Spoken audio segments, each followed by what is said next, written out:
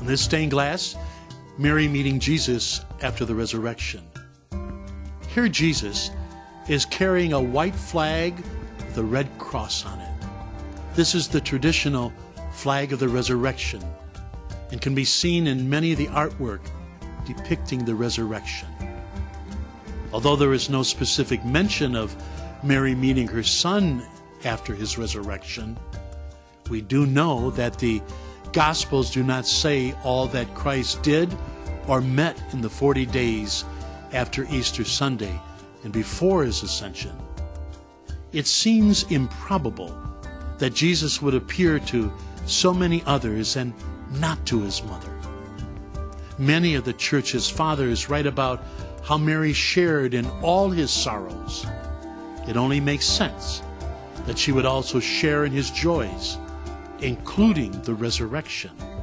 Many saints, including Saint Bernardine of Siena and Saint Ignatius of Loyola, write that the Lord did appear to his mother after the resurrection. Here in this window, standing behind Mary, are two women holding palms, a traditional sign of martyrdom. These palms are for Mary, who won martyrdom in the suffering she endured for her son. If you look closely, you can see that these two women are actually angels. The outline of their wings can be seen, reinforcing that this meeting is definitely on the mystical plane, that this was a special grace given to Mary because of her holiness. Above the window depicting the meeting of the resurrected Christ with his mother is a bird flying out of the flames. This is a phoenix, a long-standing symbol of the resurrection. The phoenix was a mythological bird who was said to die in flames only to rise again. In Greek and Egyptian mythology, the phoenix represented the sun god, who died each night only to rise the next day. Christians adopted this well-known symbol because of the obvious connection of life rising out of death. Several windows in our church are of pine cones. More than just pretty pictures, the pine cone is an ancient symbol known in many cultures throughout the world, including ancient Rome, Greek, and Hindu cultures. The pine cone has been used in a lot of Catholic art, including one being placed on the Pope's crozier or staff. In all of these, it is a symbol of fertility and of immortality. Two things intricately connected to Mary. Because of her yes to the Lord, our Savior was born, and through him we have been given the gift of eternal life. In this stained glass window, Mary is receiving the Eucharist from St. John. While on the cross, Jesus entrusted his mother to the care of St. John. Tradition has it that from that moment, John took Mary into his home. John was also an apostle and therefore a priest. In this window, we get a glimpse of what life might have been like after Christ ascended into heaven and before Mary's own assumption into heaven. The importance of the Eucharist is reinforced by the circular window above this scene of the sacred chalice and host. Here we can see how the early church remembered the words and action of Christ during the Last Supper and realize that through the Eucharist we are not separated from our Lord. In fact, in the Eucharist, we are closer to Christ than ever. As we remember from when the disciples on the way to Emmaus recognized Christ in the breaking of the bread. The stained glass is the Assumption. Feast day is August 15th.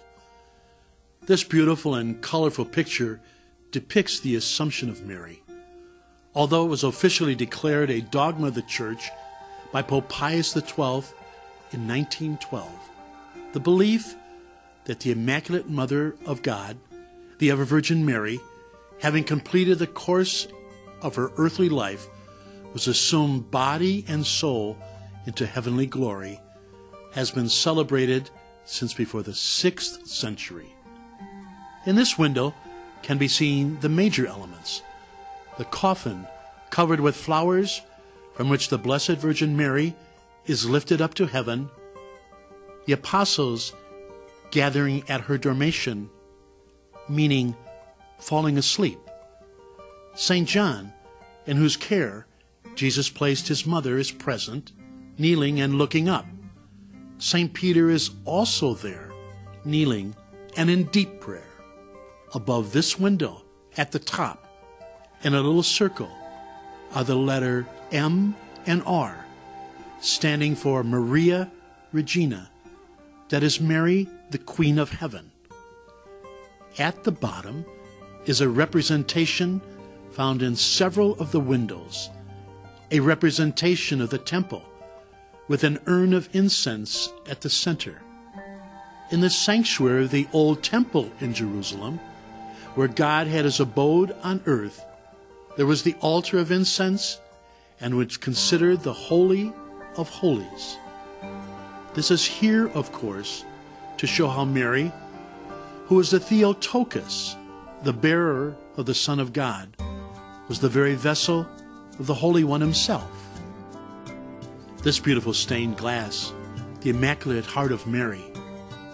Note in the circle above a theme represented in several windows: 3 crosses, which mark the cross of Christ, surrounded by 2 sinners, the instrument of our salvation.